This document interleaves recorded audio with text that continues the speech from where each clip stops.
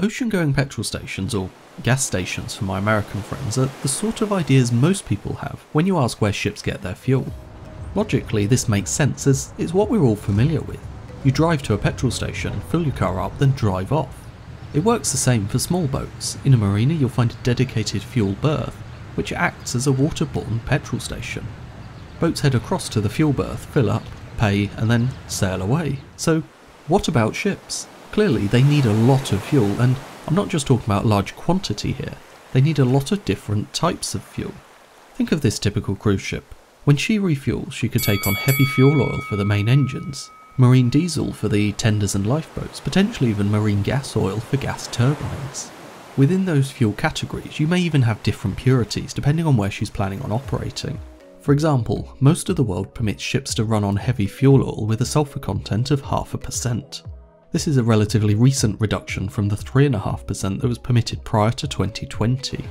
Ships can either comply using fuel with 0.5% sulfur, or they could run on fuel with a higher percentage and use scrubbers to extract it from their exhaust gases. Regardless of what they decide, it means they need one type of fuel for running over most of the world's oceans. There are, however, emission control areas that require an even lower sulfur content. Areas like the Baltic Sea, Northwest Europe and North America. Within these areas the limit is 0.1% instead.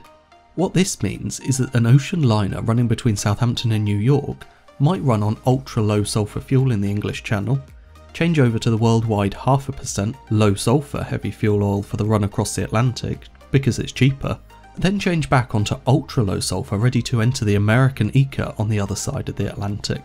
Anyway, we're getting off topic a little now. The overarching theme here is that it's common for ships to take two types of fuel for their main engines, maybe a third type for the smaller engines in lifeboats and tenders, and possibly even a fourth or fifth fuel for anything additional they run. But where do they get it from? Clearly it's not efficient to drive the ship to a petrol station to fill up. They'd just drain the entire station and have to go and visit multiple stations to fill up completely.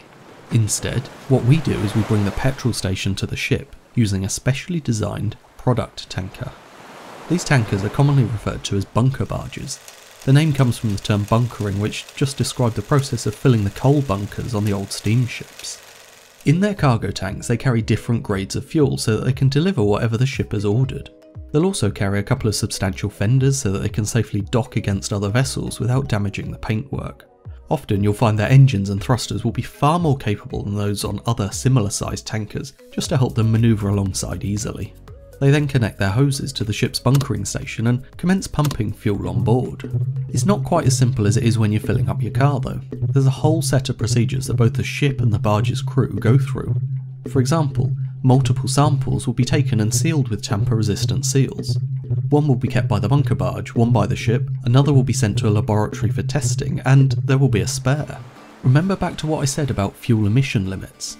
A ship is liable if they breach those limits. They'll have ordered a particular grade of fuel, but they're completely reliant on the bunker company to supply what's been ordered. Taking samples ensures that what has been ordered matches what has been delivered. As the fuel is pumped on board, it will be directed to specific fuel tanks chosen for a combination of stability and redundancy. You want the weight of the fuel balanced across the ship, and you also want to avoid adding new fuel into tanks already containing fuel that was purchased elsewhere. Ideally, you don't want to use new fuel until you've had the results back from testing the samples that you took. So, how much fuel does it take to fill a cruise ship? Well, quite a lot. I always used to work on the assumption that each engine burns about 1 tonne of fuel per hour. Diesel electric ships will usually run on 2 or 3 DGs or diesel generators while cruising around. Of course I say diesel generators, but they actually just run on whatever fuel you feed them. It could be diesel, or it could be low sulfur fuel oil or something like that. If we assume 3 DGs gives you about 20 knots, you can see the ship is getting about 20 nautical miles for 3 tonnes of fuel. That's about 50 metres per gallon.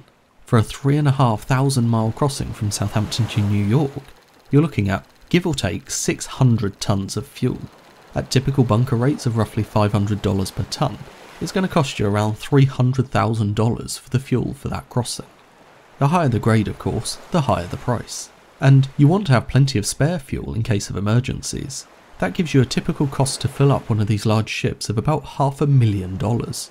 Realistically, you can expect it to only last around a week. Suddenly, when you look at it like that, you can see how it's financially worthwhile to bring the petrol station to the ship. The bigger the ship, the more economic sense it makes. On smaller ships the same applies, but you might use a road tanker instead. If the ship takes around 30 tons of fuel, it's going to happily empty a road tanker. As soon as you're filling multiple vessels from a single tanker though, it makes more sense to bring the vessel to the fuel instead.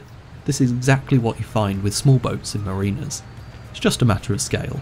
You take small boats to the petrol station, but with ships, you bring the petrol station to the ship. And that brings us to the end of today's video. I'm not sure if you're aware or not, but I've recently launched a new community over on Patreon.